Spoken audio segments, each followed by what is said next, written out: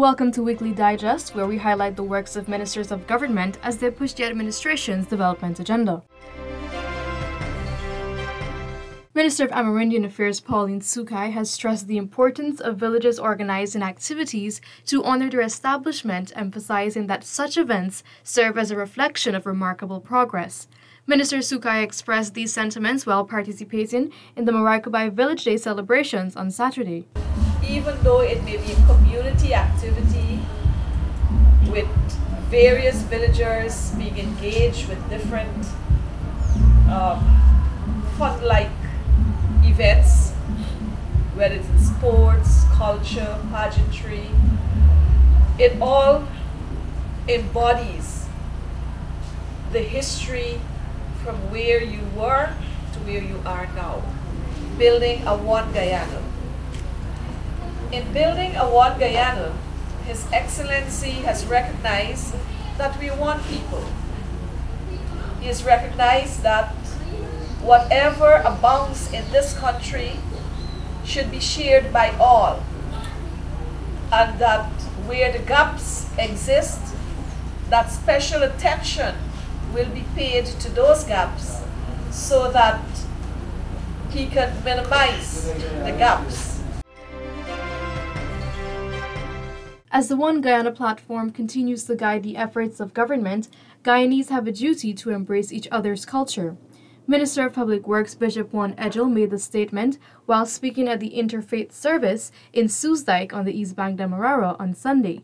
Our job as Guyanese is that we must look at each other and respect each other, even when we have differences of religions, cultures, place of origin, or we even have different colors.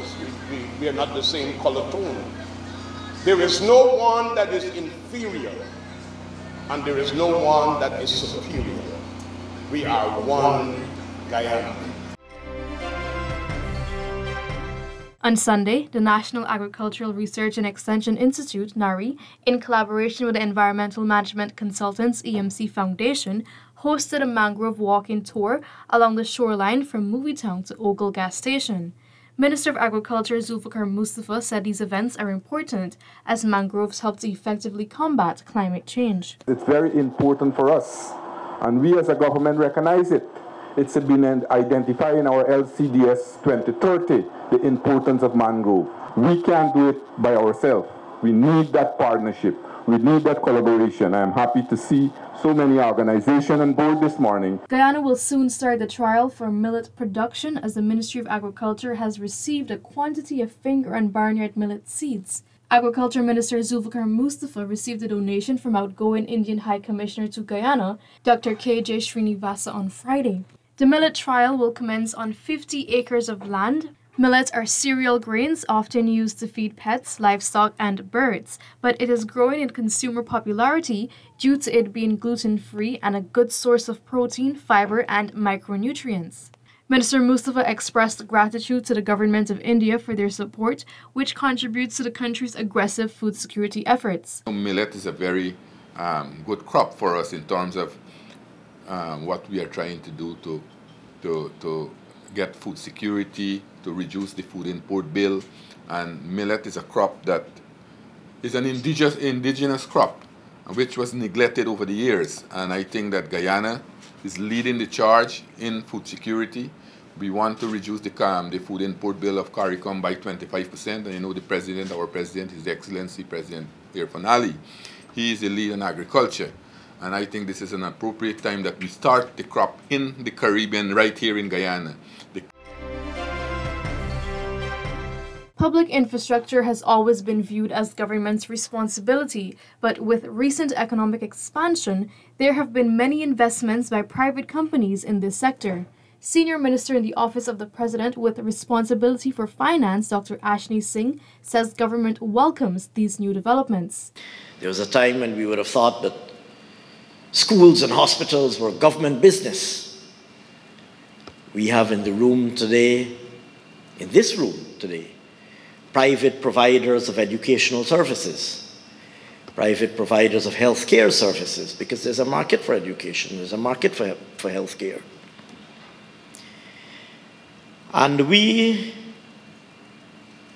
welcome this. The Ministry of Finance on Monday hosted the One Guyana MetMG cooking competition in commemoration of Emancipation Day. Events such as this remind us of how fortunate we are as a country to be part of such a rich and beautiful, diverse tapestry.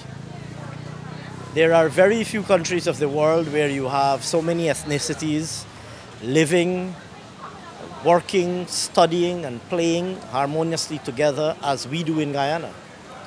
We live together, we go to school together, we work together, we play together, have fun together, we socialize together as an embodiment of the oneness of Guyana, but a oneness that is built on a rich diversity. Minister of Public Works Bishop Juan Edgell on Sunday reaffirmed the government's commitment to ensuring that no citizen is disenfranchised by ongoing infrastructural projects. Minister Edgell made the remarks during a consultation activity hosted at the Luzignan Community Center ground, East Coast, Demerara. Our commitment is that none of you will be disenfranchised. We are not here to shut down economic activity. I want to make that very clear. As a matter of fact, we want to encourage economic activity.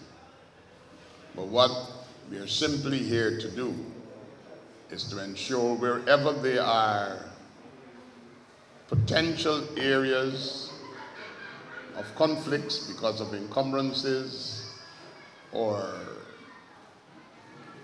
the movement of places, homesteads, based upon the alignment, we should discuss it. Minister within the Ministry of Public Works, Deodat Indar, has highlighted the tireless work and support government has given to the manufacturing and services sectors within the past 3 years. He made these statements on Thursday evening when he attended the Guyana Manufacturing and Services Association's mid-year dinner and launch of its 60th anniversary activities. Small businesses are no longer small. They're growing to medium-sized businesses and then to large businesses, simply because they are partnering with the right partners and they're developing their companies. And we are providing the environment for that. Guyanese will now benefit from secure implementation of electronic commerce with the passage of the Electronic Communications and Transactions Bill. The bill was passed in the National Assembly on Thursday.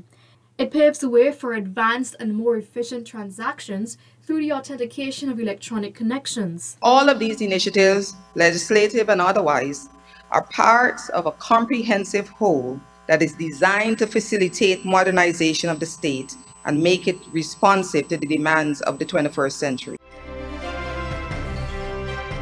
Minister within the Ministry of Housing and Water, Susan Rodriguez, on Friday inspected 2 water treatment plants along the east bank of Demerara, where construction is progressing smoothly. The minister noted that based on observations, the Caledonia treatment plant could be finished before the scheduled time frame. So today we are on the site of the Caledonia water treatment plant. This is one of the new water treatment plants. The timeline for this is December 2024, but after visiting this site today, I am of the opinion, and my engineers are of the opinion, that this water treatment plant can be completed well ahead of schedule. A bill to amend the Anti-Money Laundering and Countering the Financing of Terrorism Act of 2009 was early Friday morning passed in the National Assembly.